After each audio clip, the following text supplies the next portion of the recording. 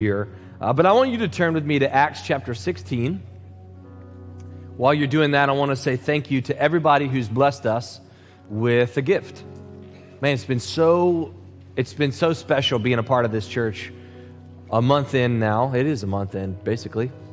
And just the love that we feel, our family feels. Thank you for the 1,000,000 gift cards, because we have burned up all of them, man. Our kids eat way more than I thought they did. And thank you for just honoring us and blessing us. And we're just so thankful, my wife and I, to lead this church. And I'm ready to preach this word today.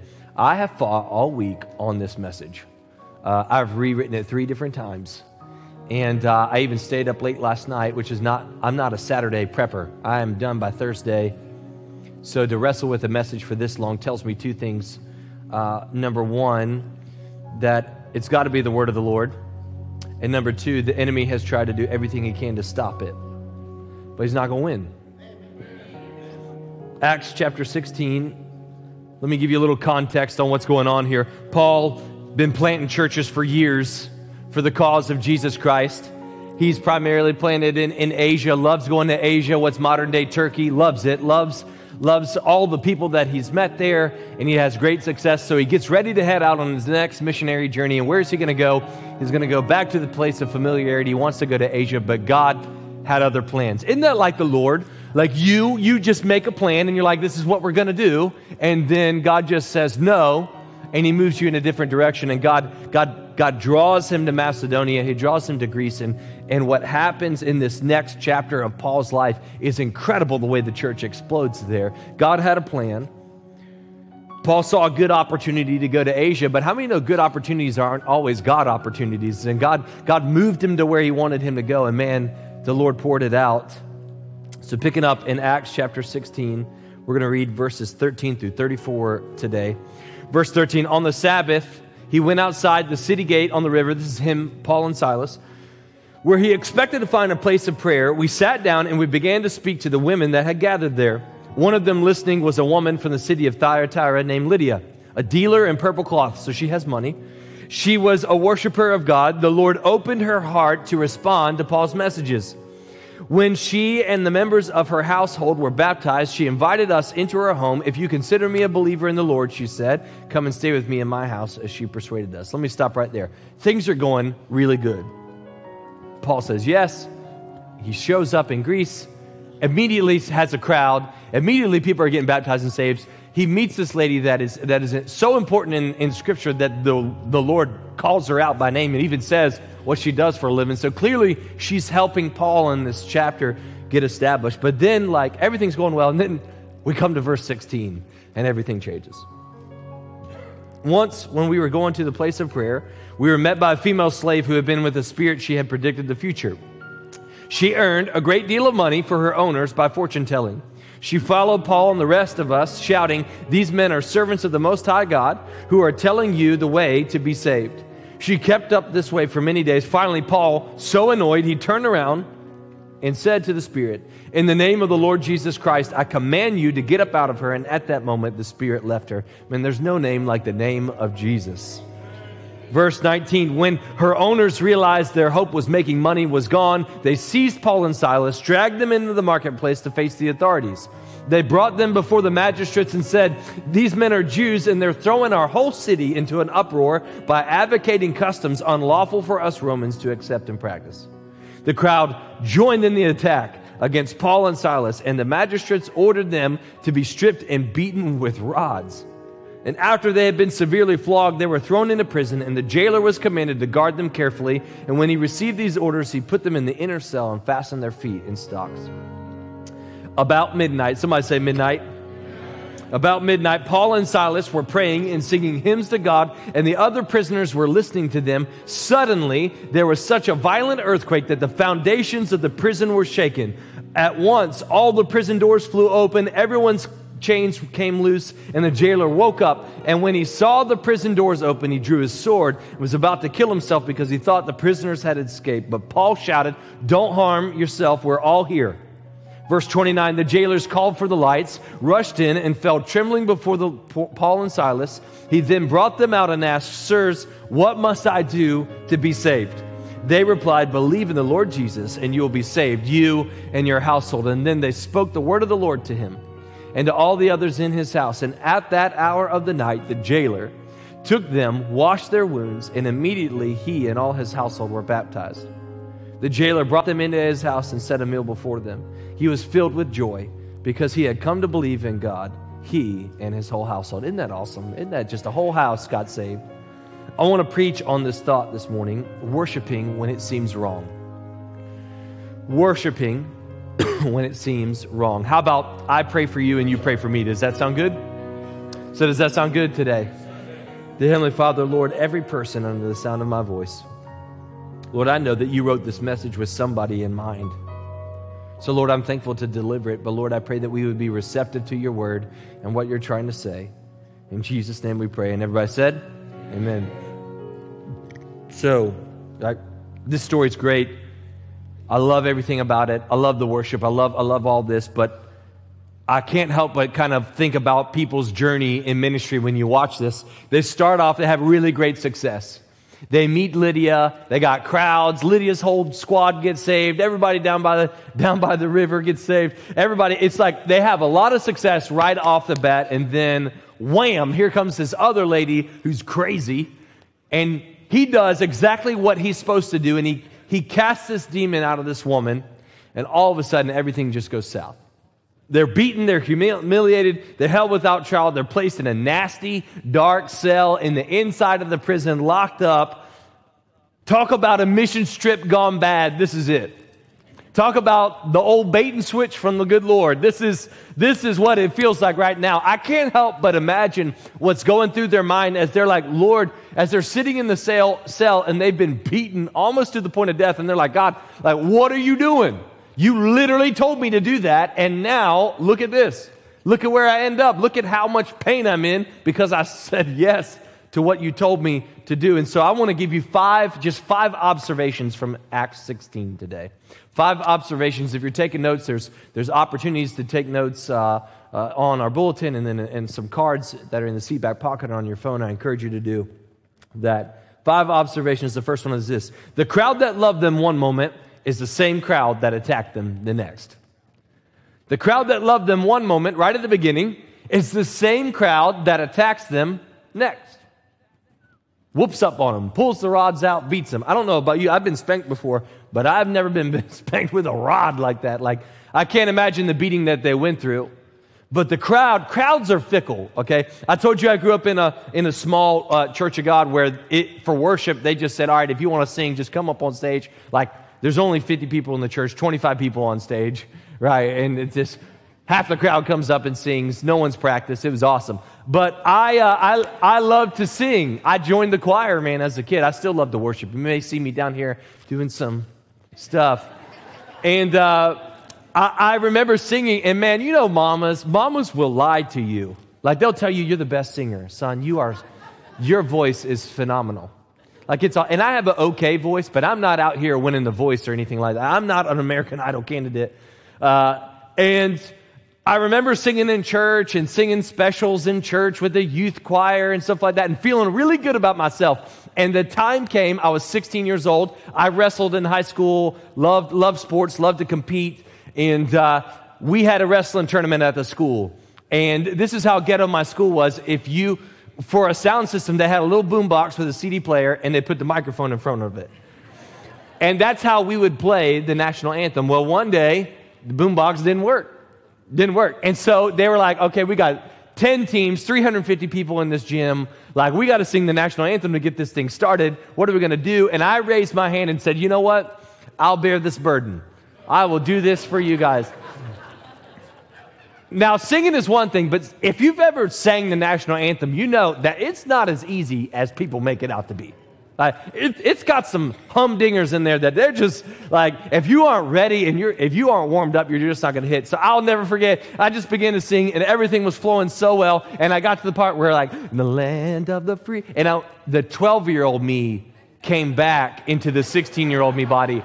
And I was like, land of the free. And I squeaked so bad at the highest point, but I sold it, boy. I squeaked it till the end, boy. And The rest of the time in high school, everyone would just walk by me and go, free. The crowd at church loved my singing, but boy, when I made a mistake in front of that non-church crowd, they did not let me go, buddy. Let me tell you what, that hung over me for the longest time. And here's why you can't stay hung up on pleasing everyone, because the opinion of the crowd, it always shifts. It always changes. It changes depending upon place, season, the weather, you name it. Like people, and if you're living for the joy of the crowd, if you're living for the applause and you're living for the approval of man, I want you to know something you probably have figured out by now, that your joy and your happiness are always very short-lived. Because as long as you're dependent upon the crowd to cheer you on, you're going to need a crowd to follow you everywhere. You're going to need the approval of everybody. And I knew a long time ago that I would not be one of the preachers who preaches to tickle ears. I'm not here to be mean. That's not, because Jesus doesn't preach violent and angry. That's not what I'm saying. But there's a lot of pastors who've become TED Talk people and not preachers of the word, and I'm not going to be one of those.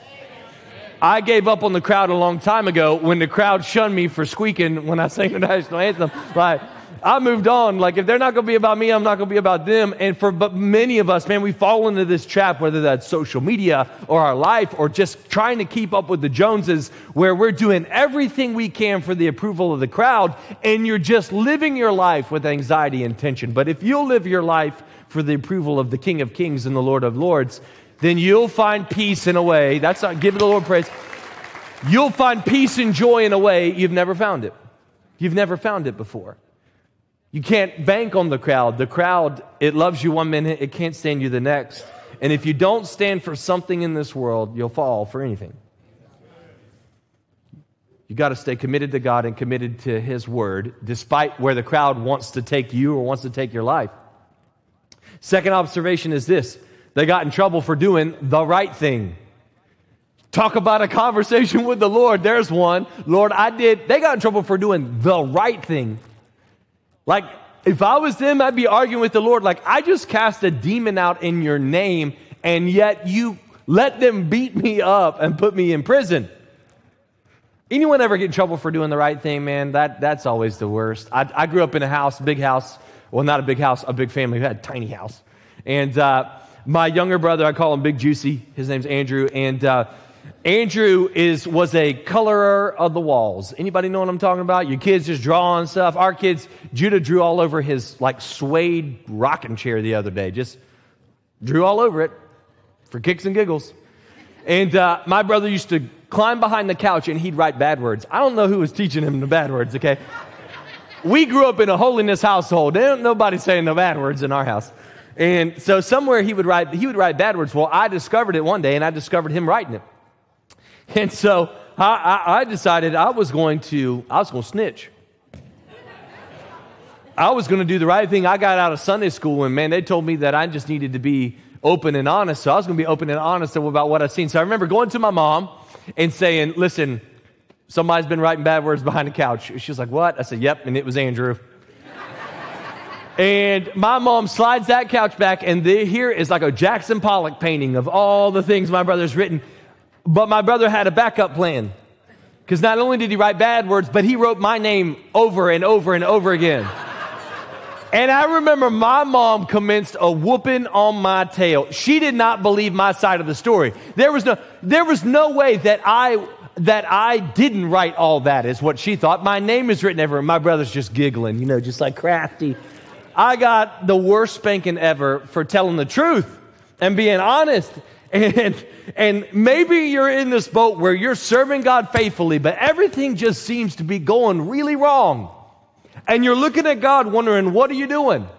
Here you have Paul and Silas who get beat for doing exactly what God called them to do, to go and reach the people.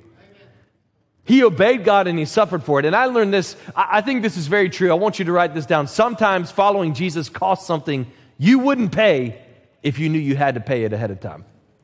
Sometimes following Jesus, it costs something so large and so harsh that if you knew about it ahead of time, you wouldn't pay that price. If God gave you plan A, which was smooth sailing and okay, or plan B, that was wrought with pain and discomfort, but he would be there. If we're being real honest, we're not going to pick plan B. We're not going to choose pain right off the bat. I don't care how holy you think you are. If I say, hey, can I punch you in the face or you can walk away, you're going to walk away. You're not going to let me punch you in the face. And sometimes I think if we knew, why does God withhold from us a lot of things about the next chapter of our life? Because he knew if you knew every little detail about what's hard, you would probably pass up. But for every difficult thing I've ever gone through by saying yes to Jesus, I have found peace, joy, and fulfillment in greater ways than any pain than I could have ever faced. And maybe you're in that realm today where you know that you said yes to this calling of God. You asked Jesus into your heart. You said yes to lead a small group, or you said yes to do a ministry, and you feel like you're getting strung out to dry because life is hard. Just because you said yes to Jesus doesn't mean you said no to drama, people, issues, problems, pain. It just means that when you said yes to Jesus, you said yes to go through all of those things with him together. That's the best part about a relationship with Christ, is whether you know Christ or not, you will face this thing called life. It's full of problems and issues. But what makes a believer make it the way that non-believers don't make it is the fact that they have Christ Jesus walking every step of the way with them. Anybody thankful that Christ never walked away from you and that he's been with you the whole time?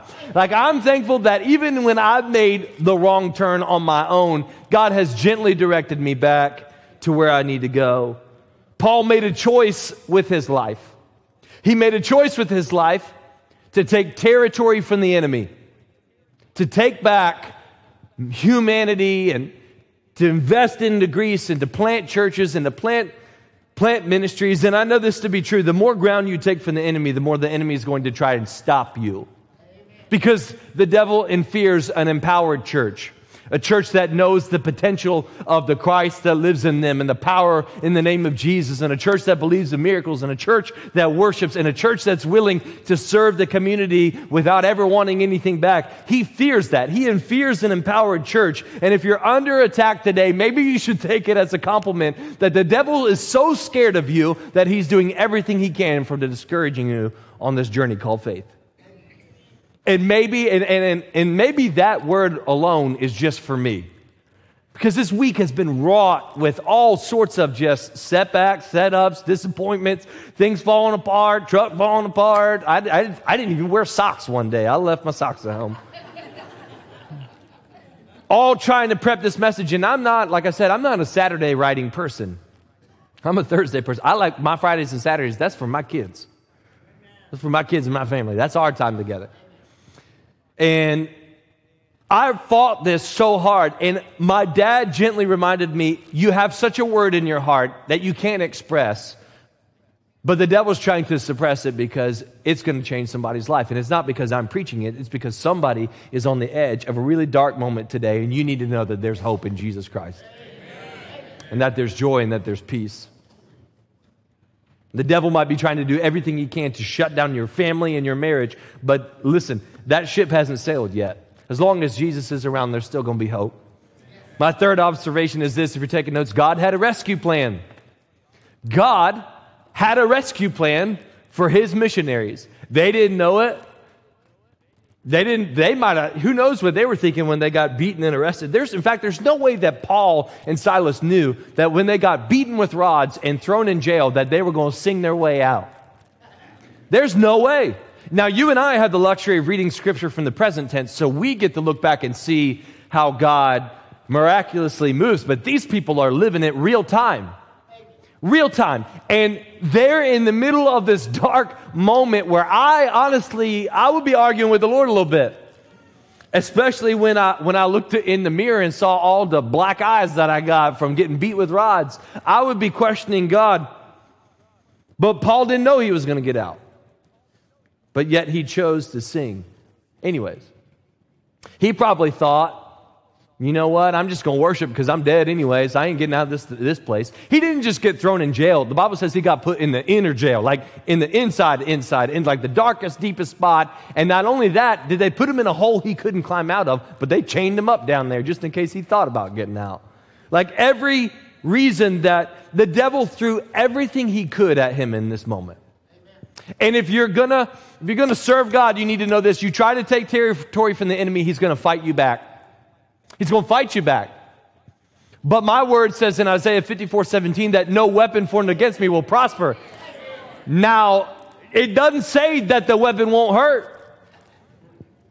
It doesn't say that there's no weapons.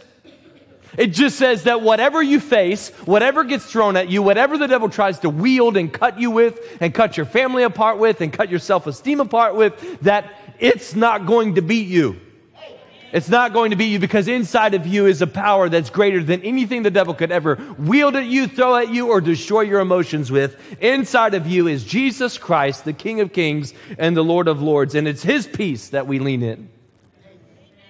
Why won't the weapon prosper? It's because as long as you have Jesus, you got hope. You got hope. God has a rescue plan for whatever situation that you're in.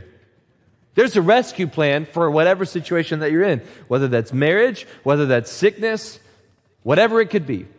There's a rescue plan, because at the end of this journey, heaven is the end destination, and that's the ultimate rescue plan. My mom struggled with sickness her entire life: fibromyalgia, Crohn's, diabetes. My mom died all of a sudden. I preached my mom's funeral, and I just talked about this concept of praying for healing for my mom her entire life, but never seeing it. And the Lord corrected me as I was prepping that message and said, "You prayed for her to get healed. You just don't like the way that I healed her." Like, God has an escape plan for whatever thing we're facing. It might not be the way that you planned it or the way that you want it, but God has an escape plan. And let me tell you what, if you're a non-believer in the room, maybe you're testing this church thing, maybe you're trying Jesus out, you're not really committed to Him, I want you to know this, that whatever situation you've backed yourself into and whatever situation you've gotten into, that if you give your heart to Jesus Christ today, He'll change your life in a way. Can I get an amen from somebody? He'll change your life in a way that you never saw coming and you never even thought that you needed. Because God, before you ever wandered into this church, God had a rescue plan for you. It's called Jesus Christ. It's called Jesus Christ. Number 4 is this. So the fourth observation is their praise set everyone else free. Their praise set everyone else free. Their singing just flung the doors open. Now, for some of y'all, if y'all started singing, the doors would fling open because we try to get out because it's so bad. But their praise set everyone else free. And I'm going to talk about worship for just a moment. And worship is such a critical part for you and I as believers. It's critical.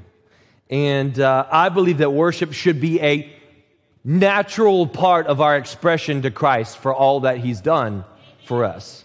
And you might not sing the praises of other people, but other people haven't died for you and given their heart for you and healed you and saved your family. And so it's easy for me to worship God when I take into account of all that He's done for me. I think worship is a key. It's a key that unlocks the presence of God in a way that silence never could. And so why do we encourage people to worship? Because as we lift His name up, He enters in. He enters into the house. He enters into moments. I believe that worship is a key that can unlock things in your life that being quiet it's not going to do. It's not going to do. And then I believe that worship is a weapon that the enemy cannot stand and doesn't want to hear. The devil was a worship leader in heaven before he got kicked out. And he got upset because Christ received worship. And so why is worship critical? Because it still gets under the skin of the devil, and I'm okay with that.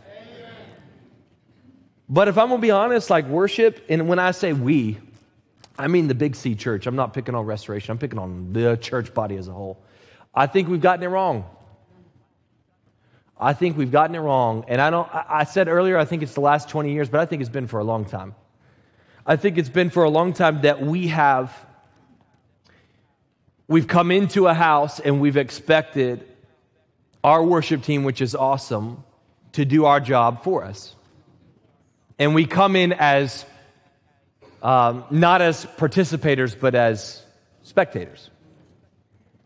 And we love it when they sing, and it's awesome. It's not that we have a problem with it. We just, man, we love Pastor Luke and the worship that he's bringing. We love to hear them sing, but they're not singing for you. They're singing for him. And if they thought it worthy enough to get here at 6:30 a.m., practice, plan, and get in here and worship God, if they found him worthy enough to do that, then we should find him worthy enough to lift our hands and to lift our voice.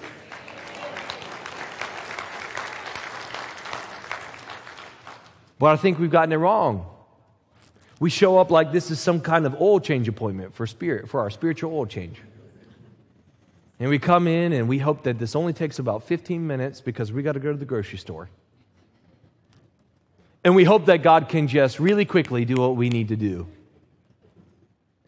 And if the church is supposed to be the bride of Christ, this isn't even in my notes. If the church is supposed to be in the bride of Christ, okay, I think about our wedding day and how much joy you had coming down the aisle to see me and how much joy I had. Because, I mean, whatever, you know. She was more. But I think about, like, if you'd have got down there with a sour face, I might would have turned around to Big Juicy and be like, we got to get out of here. You're the bride of Christ. And to come into his presence to meet him and be upset or be silent and be non-participatory in whatever he's trying to do and to let him talk about how much he loves us and he's proven our worth and we're just like, yep, hopefully this doesn't take long, Lord. Man, what are we doing? What are we doing? I think there's a shifting taking place. I think there's a shifting taking place in the world, in the church. I think God's tired of hearing us sing songs about ourselves. And listen, this isn't an old and a new thing because let me tell you what, I want to take a trip on a good old gospel ship is not even biblical. It's not. Look it up. We used to sing a song called The Great Speckled Bird. Like, what? It's not an old or a new thing. God is in the business of receiving adoration and praise and the glory that's due his name. Not my name. Not your name. And there's this shifting, I think, that's taking place. And I think that you're going to come in here prophetically speaking. You're going to come in here one Sunday, and people are going to be worshiping their heart out all over the place, and there will be barely anyone on stage. And we're not going to be putting words on the screen and all that because God's going to show up so big one day, and you're going to go, wait. Where's the people that were supposed to do this for me? Where's the people that are on the stage? They're supposed to be singing this for me. And there's going to come a moment in revival where you have to produce a song that comes naturally from your own heart. And worship matters so much to God. Like the way you handle his presence matters so much to him. It matters so much to God in this moment, going back to the story, that their worship is so powerful that God doesn't just set them free. He sets the whole jailhouse free. Just let's open this whole thing up. Let's set everybody free. His worship opens the door for the jailer's family to get saved. The Bible, what I love is that it said immediately they got baptized. Like he took them to their house. He preached the gospel and they didn't say, let's get some sleep. It's 2 a.m. He's like, no, you got to baptize me now. Like God is moving in such a strong way and it's released because of the praise and the worship of this group. Man, your praise can set things free. What if, I'm going to ask you this question. What if your praise is the key for someone else to get free? What if you singing and worshiping in a moment that everybody knows your life is upside down and they see you worshiping God? What if that is never about you, but man, you release something in their life and their heart that if Susie can go and worship God in the middle of what she's got, I'm going to worship him on my way out the door. Like I'm going to worship. Like what if it's, what is God trying to do in your own life that your worship is keeping him from doing? What is your lack of worship keeping God from maneuvering and doing and pouring out in your life? There's something special about worship that removes me off of the throne of my own heart. And it just puts Jesus back where he belongs. We're human, guys. We're human. Sometimes we kick him off. Sometimes your pastor, I have a flesh, okay? Sometimes I get upset. But I need Jesus to sit on my throne. I need him to guide my heart. I need Jesus to sit on my throne in Walmart and in traffic and all I need him. I don't know about y'all, but I need God to show up. But worship is this holy reset of our own hearts and our own minds, and it puts the attention that is due God's name back in His name and back towards Him. And maybe the lack that you're experiencing in life or the fact that you don't feel God has nothing to do with God not wanting to reach you, but He's just waiting on you to worship Him in spirit and in truth with your whole heart.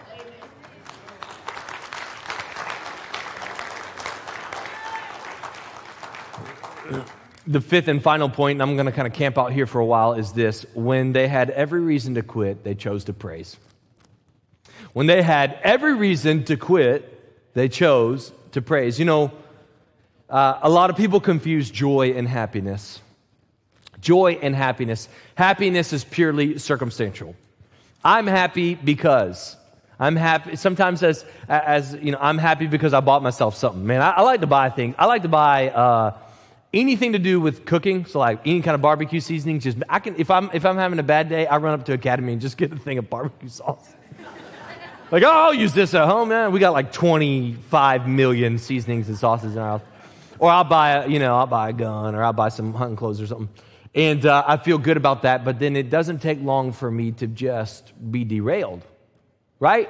Because my happiness was based on something else. It's not based upon an identity. Joy is a choice. Amen. Joy is a mindset.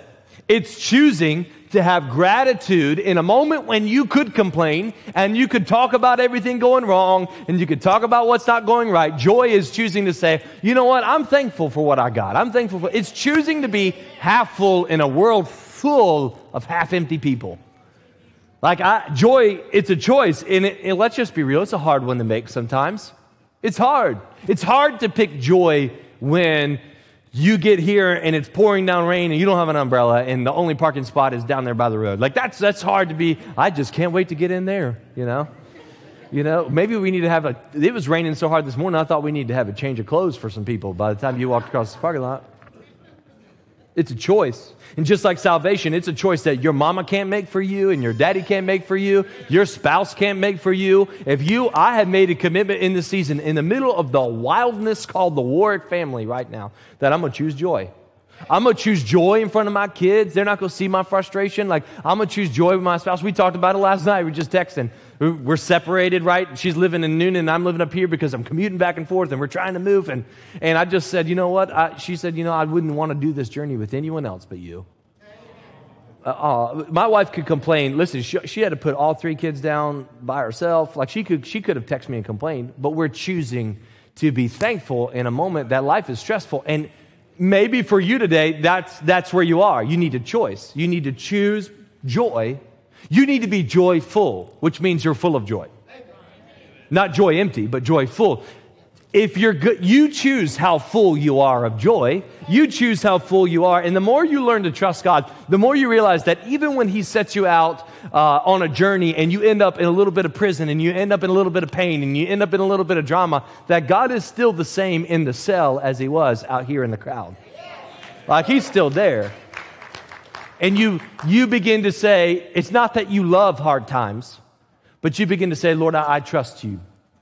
God, I trust you in this moment. I learned a long time ago, and I learned this lesson the hard way, okay, that your emotions can either run you or you can run your emotions.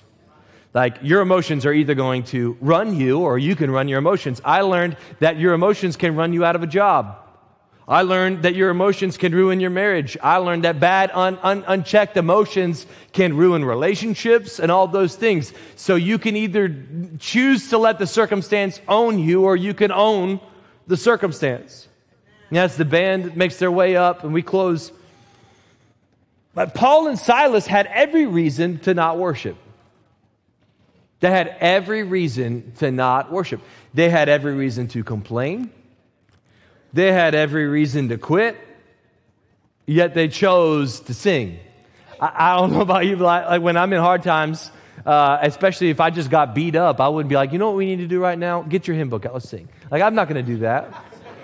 I'm not. I'm going to be looking for an ice pack. What I found with the devil is that in hard times, he gives you so many emotional excuses. on why you shouldn't be in the church and why you shouldn't deal with this and why you should run and why your family's not going to make it and why you are just as bad as your mama and your granddaddy. You're just walking in that generational curse. And he gives you all of these emotional things. He gives you an emotional excuse on why you should stop following God and why you should take your emotions and act on them in a way that he wants you to be and go. And every hyper emotional decision I've ever made, it's always bad. Like when I'm mad and I have to choose, it's almost always bad. It's almost always bad. It's in moments when I have joy that I find I make the best decision. It's not moments when I have everything right. It's moments when I have joy. And as I was writing this week, man, I just got in my mind just a picture of some people. And for someone, man, your life's been hard. Your life has literally, it's been hard. It's been hard by hard standards. And you're not sure what to even think about it. You're not even sure how you feel about the Lord in this moment. Because you ended up beaten and in a jail cell because you did what God was trying to tell you to do. Or maybe you're in this room today and you're in a stressful place. You're in a place of great anxiety, in a place where, if you were honest, you feel like God's forgotten about you. If you live in that land, it's a dangerous place to be. If you remain in that seat, it can be a dangerous place to be. And there have been many times in my life where I have just wanted to quit, where I've wanted to just walk away. I'm a fight person, not a flight person. But one thing I don't like is wasting my time. And when I feel like I've wasted my time on a journey, it's easy for me to cut ties and walk away. And there's been a lot of times where my flesh had said, you should walk away and quit. But the Lord has held me steady and in a moment. And honestly, it's been a moment that I've been frustrated with Him, wondering what I should do. And for someone in here, your life's been hard. You're not sure what to even think about the Lord. But I know God told me to say this. And as they play, I know God told me to say this, that you need to hold on because it's 11:59. Because it's 11:59. God showed up at midnight. And I can't imagine how much they wrestled with God on every hour leading up. It's almost as if the devil had owned every minute until 11:59. I know it's hard, but it's 11:59. I know the doctor said that there's no hope, but it's 11:59, and He's Jehovah Rapha. He's the God who sees. I know it's hard, and you feel like no one can see you and that you're all alone and God's forgotten about you, but He's El Roy. He's the God who sees. I know that life is hard. I know your kids are strung out on crack and they haven't come back, but it's 11:59 and God's calling a son or daughter home. I know that life is hard. I know you want to quit, but it's 11:59. And if you would just hold on, midnight's coming. Midnight's coming, and when you lift your voice and you lift your praise to God, He ascends in a way and He breaks chains and He shifts families and He does things in your life that you never thought He could. 11:59 may seem like a bad time to you, but He's right on time at midnight. He's right on time in the moment that you need. I can say this to you. Is there anybody who's going to stand and witness and say, I'm not quitting. It's 11:59. I ain't quitting no more. I'm not walking out. I'm staying with God. It's been hard. It's 11:59. My family's breaking free. My marriage is breaking free. My praise is breaking free. If the devil was going to kill me, he should have killed me when he had the chance, because he's under my feet. Anybody in here give Him praise? Give the Lord praise.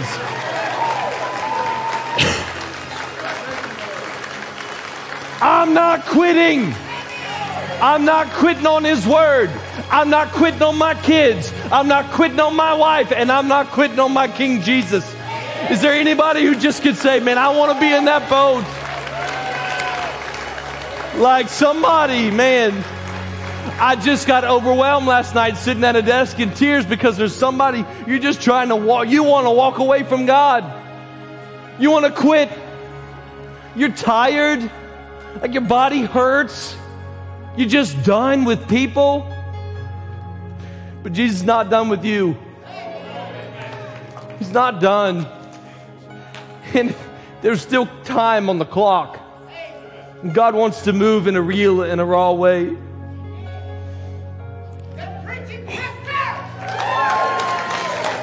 Thank you.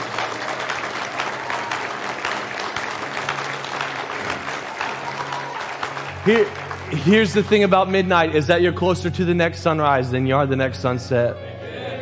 And I read in my word that joy comes in the morning. And for somebody today, it's midnight. But you know what? 12 o'clock is the start of a new day.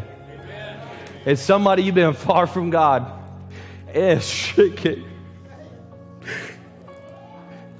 you showed up today for the first time in a long time. And you thought it was by chance. But long before you decided to show up, God was working on a preacher with a word that you just need to come home. That you need to come home to God.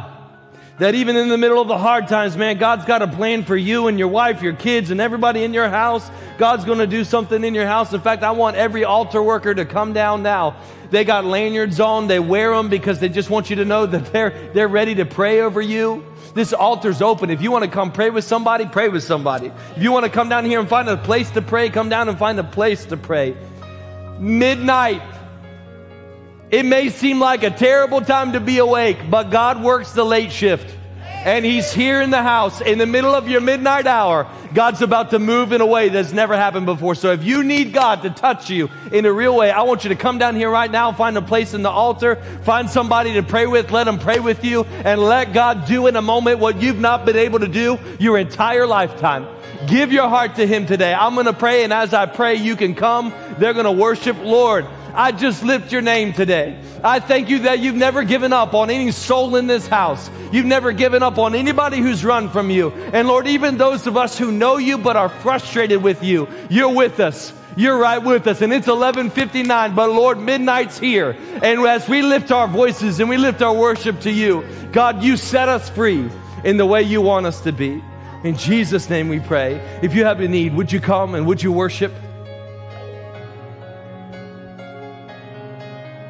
The splendor of the King, clothed in majesty, let all the earth rejoice, let all the earth rejoice.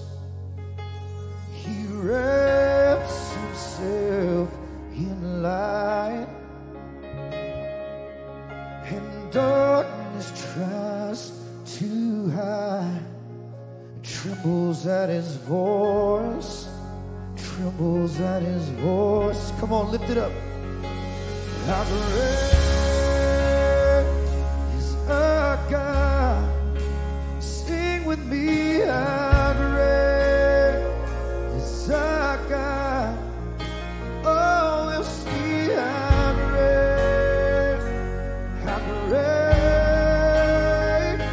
is our God.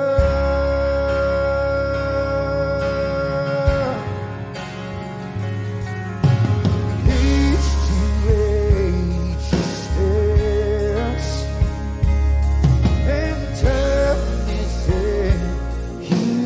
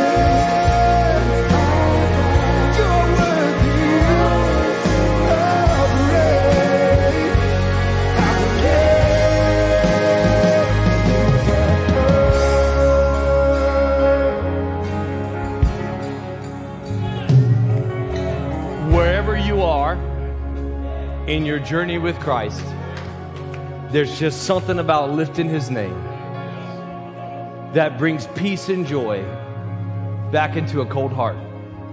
And I'm so thankful today for what God's doing in the lives of the people in our church. And I'm just so thankful to be in his presence today, and I'm thankful for his word. So one more time, can we just give Jesus a praise? Come on. Isn't he worthy? Isn't he worthy?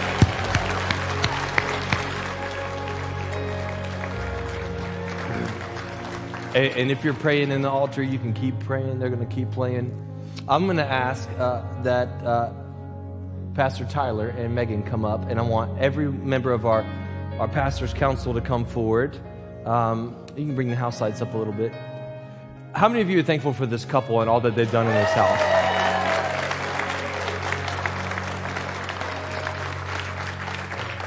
There's like nothing more awkward than doing this several times, right? Because you feel like, how do I keep the emotions under control? Y'all can step this way. Let them get behind you. I want to be a church. Let me just say this. I want to be a church that's a sending church. That's not worried about somebody taking a job somewhere. This is the kingdom thing. And I want to be able to raise up your sons and daughters and send them out into ministry. Like, I want to see God do incredible things. And what I know about this next opportunity for y'all's family is because you're receiving it because you've been diligent and you've served. You literally, if you you could walk around with a towel on your shoulder and it would just seem comfortable because you've always served the vision of those who've been in authority over you. And I think that the Lord honors that. I think every great opportunity that you walk in is not because you're like super talented or all those things. It's because you have chosen the path of honor.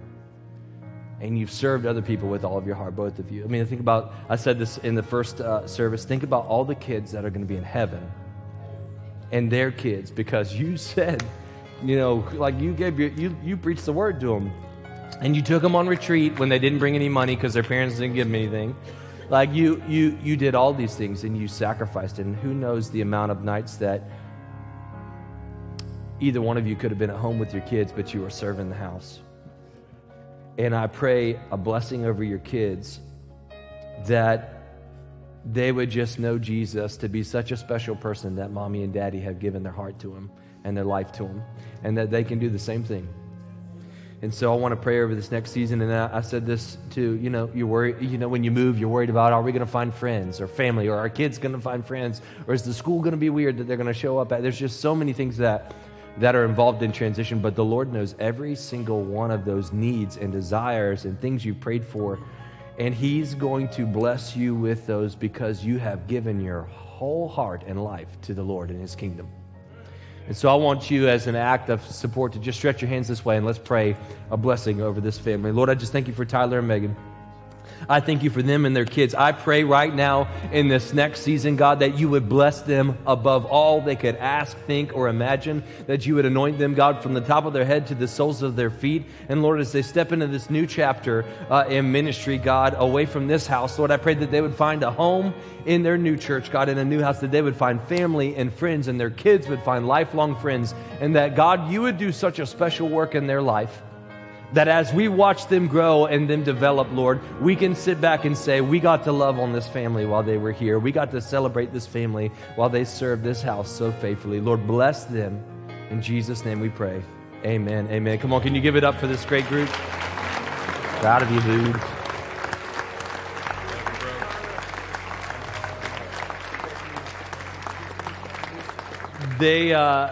They're gonna, after they hug it all out, they're gonna go out to the to the lobby. And I encourage you, on your way out, if they've done anything for you, for your family, been a part of your family, I want you to just bless them on the way out the door. If you want to give them a gift, you can. If you want to hug them and just tell them maybe a great moment or a highlight that you have with them, I know that they would deeply appreciate that. So they're gonna make their way out into that lobby before the crowd gets there, and tell them you love them. Bless them on the way out the door. I want to invite you back next week, man. I feel like this Easter season, God is going to do something super special in our house. He's already doing things that I never thought he would do. But, man, this Easter season is going to be awesome. And then April 16th, I want you to put it down on your calendar, Vision Sunday. God's got something special I know he wants to share with us in this house. And so I bless you, and I hope you have the best week full of joy, and I'll see you back. Thank you, guys.